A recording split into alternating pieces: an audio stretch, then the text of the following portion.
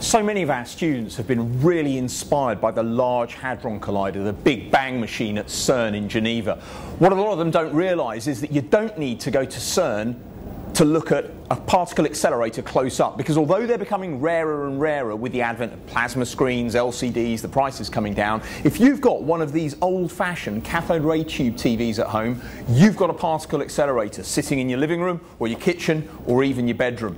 Now, the reason that these work so well is because of the design, which goes back, as I say, for just over a century. What we actually have with a cathode ray tube or a TV like this is we've got an electron gun in the back, and what that's doing is it's firing a beam of electrons towards this screen here. Now, to generate the picture, that beam of electrons will scan across and then down slightly and across again and down slightly and across, and for a British TV there's actually 625 lines that will be scanned by the electron beam in about 1/30th of a second. Now, each time an electron hits the screen and it hits one of these phosphor dots here, that will then give off light, and that's how, in essence, we create a TV picture. So we have a high energy electron gun in the back of a TV. In fact, for a colour TV, we've got 3 separate electron guns. This is a high energy particle accelerator. Now, the thing about electrons is, although they're charged particles, if an electron is sitting in one place and you were to measure a magnetic field around it, you wouldn't notice anything.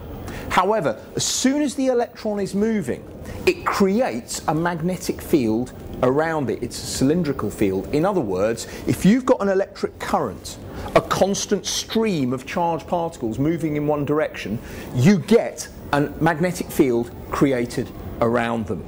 And so if I have another magnet that is placed close to this electron beam, that electron beam will be deflected. And what we're going to see is a very spectacular demonstration that explains the fundamental physics behind not only how motors work, but also it's one of the reasons why the planet Mars changed from being a much warmer, wetter world billions of years ago to the lunar-like desolation that we will see now. So what are we going to do in our demonstration?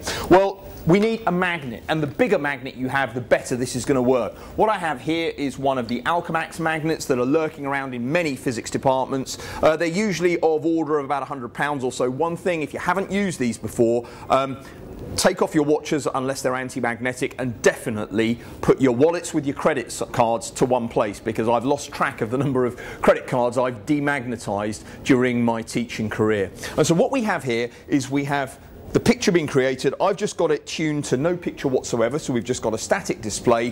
The electrons are being fired out from here. They're creating their own magnetic field around the electron beam, and we're having this picture here.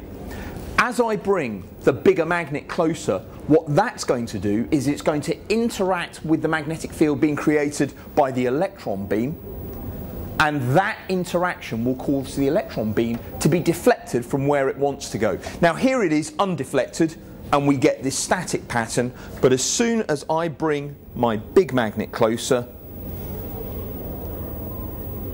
not only can you start to see some beautiful patterns emerging, but I'm now deflecting the beam so much because of the interaction between the magnetic field of this magnet and the magnetic field created by the electron beam, that in some cases the electron beam is not even hitting the screen. It's being deflected way off. If I move this away, of course, that effect minimizes, because the magnetic field strength of the field being created by this magnet is dependent upon distance. Put it over here, and yeah, the electron beam can feel this magnetic field. Its magnetic field is experiencing a force, but it's tiny. Bring it closer, and now the deflection gets so big that some of those electrons are not even hitting the screen. Now, you will notice that because colour TVs have actually got 3 electron guns, one responsible for the red colour dots, for the blue and for the green, that they can tend to have a permanent sort of displacement effect here, and you may need to leave your TV to degauss for a few minutes or even hours. With a black and white TV, it will degauss much, much quicker, because of course you've only got 1 electron gun there. And the same effect will work if we're coming down from the top, or if we're coming from the side, or if we're coming from here. And the reason all of this happens, of course, is that if I've got a charged particle moving in a magnetic field. The charged particle moving creates its own magnetic field. That will interact with the external magnetic field, but the force that the electron or the proton or whatever charged particle it is, the force that it experiences is at right angles to its velocity through the field and the magnetic field strength at the point where the interaction occurs. And that's the origin of why we have generations of students with their left-hand rules and their right-hand rules and waving their hands around like this.